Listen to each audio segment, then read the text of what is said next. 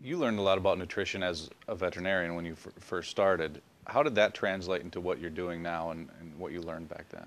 Well, everything we learned about human nutrition is first studied in animal nutrition. And again, we learned how to prevent and cure as many as 900 different diseases in animals simple with nutritional supplementation rather than stem cells and genetically engineered proteins and organ transplants and wonder drugs. We have triple lifespans. We have triple lifespans. An old dog 60 years ago was 8 years old. Today, an old dog is 25. We did that simply by putting vitamins and minerals in either their canned dog food or their dry dog food. And as a kid, it seemed odd to me that we did that for animals and nobody was doing it for people. And so it was very, very heavily imprinted upon me that you can only be in business financially in the livestock industry, because that's how I grew up on a purebred Angus farm, was that you had to have, when you're feeding 100 cows, you had to have 100 perfect pregnancies without some kind of problem where the cow had to be in bed for 3 months, the last months of pregnancy. You had to have calves that were healthy enough to stand and nurse out in the pasture in the middle of the night when they were born without attendants. And you had to have enough health in those calves so that they reached market weight or reproductive age without the need for veterinary care.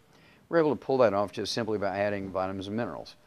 And as a result, when I looked at the people living on farms and all their early deaths, what they were dying from, I said, well, we got rid of that in animals.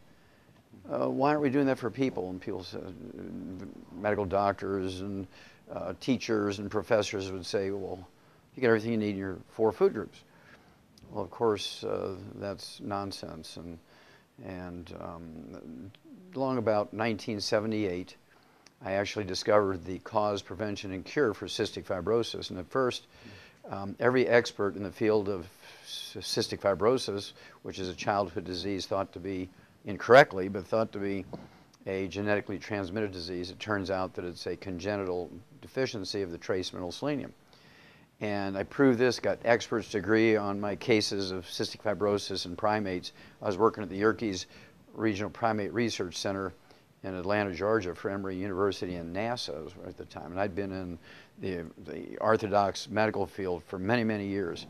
And the book that I had written on some of my projects, one of these big 1,200-page reference books, is in the Smithsonian Institute as a national treasure, right?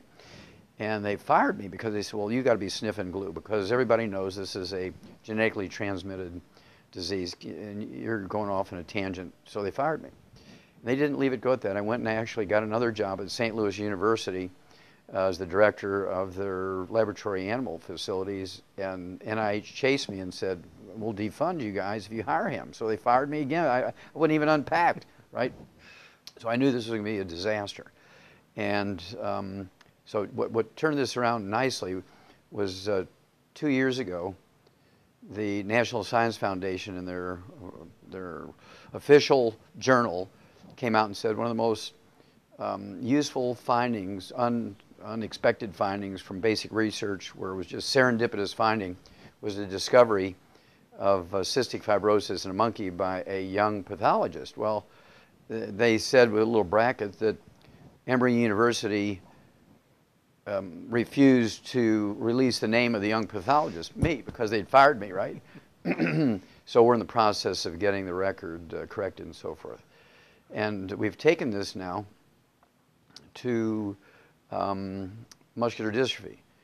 We now know the cause, prevention, and cure of muscular dystrophy.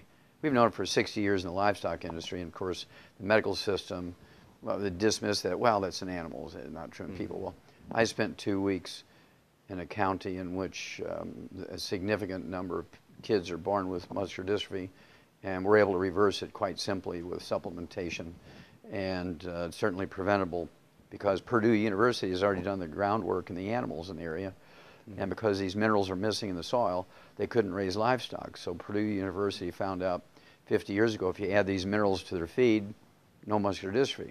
But the people living on the land there got muscular dystrophy because they didn't supplement. It's just beautiful.